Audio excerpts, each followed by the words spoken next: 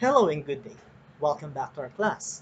This is teacher Ronnie Guzman, and our topic for today is permutations and combinations. We will focus on problem solving for grade 10, quarter 3.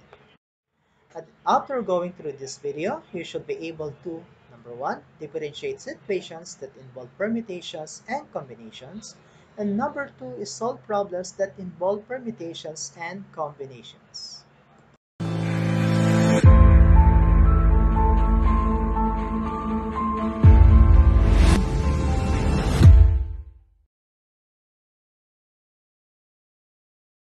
Before we solve problems, let's recall first the definition of permutation.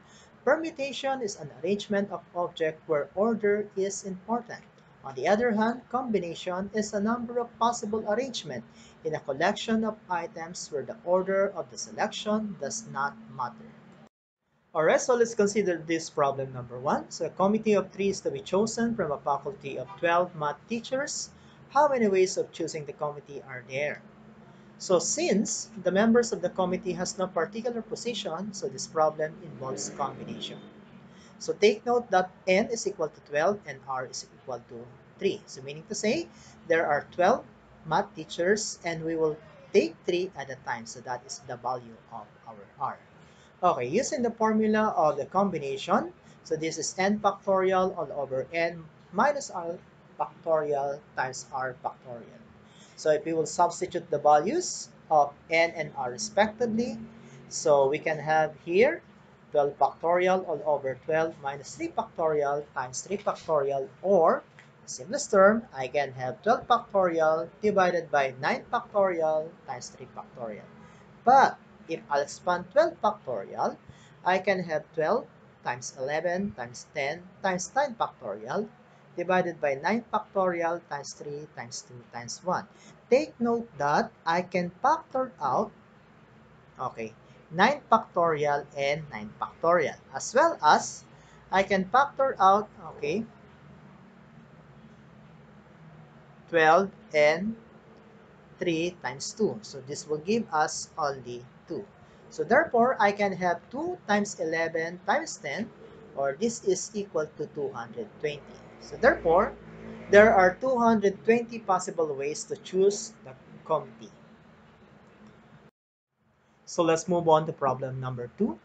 So Ace, Beth, Kate, Dave, Ellie, Frank, and Greg decided to go walking in a different order. How many ways can they go without repeating an order?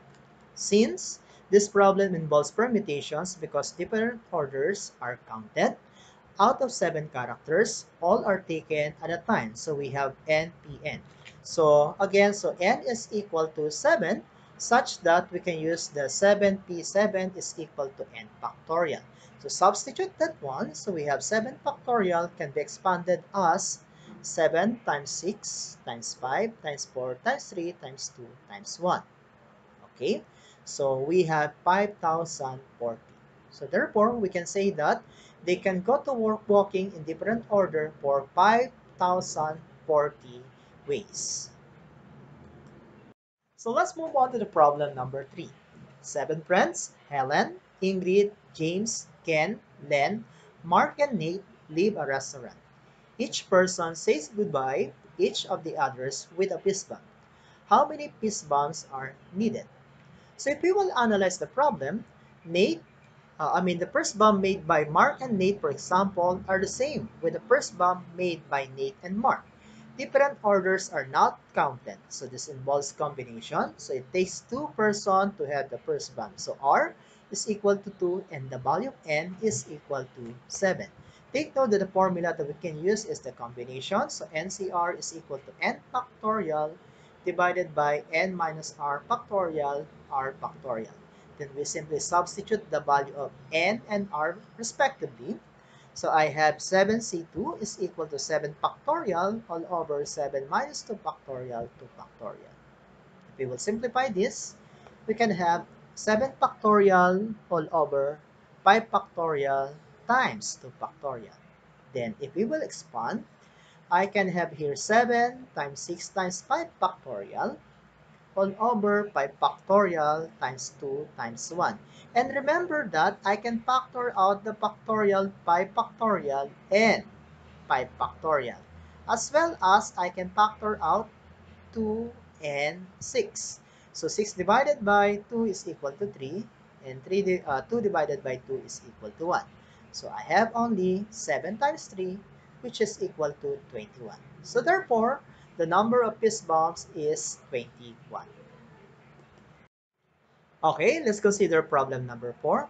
Patrice has 12 modules to answer this week. In how many ways can she pick up first, second, and third module to answer on Monday? So if we will analyze the problem, so we have actually that the problem, the order, first, second, and third are taken into account. So we will consider that. Thus the problem involves permutations. So take note that our n is equal to 12 and our R is equal to 3. So we'll take, 3 modules at a time out of 12. So NPR is equal to n factorial all over n minus r factorial. So if we will substitute the value of n and r respectively, so we'll come up with 12 factorial all over 9 factorial.